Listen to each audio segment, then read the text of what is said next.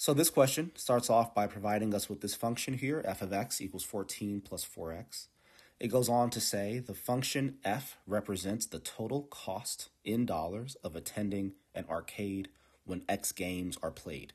So this f of x here is total cost, and x represents the number of games. Okay.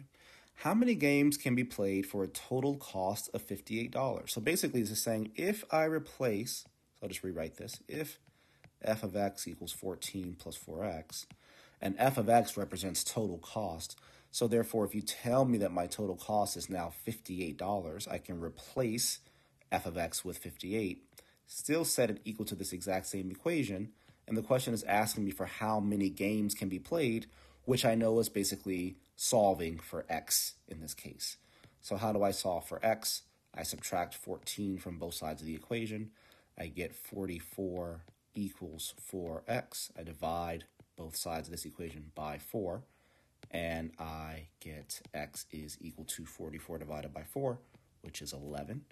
And therefore the correct answer here is 11.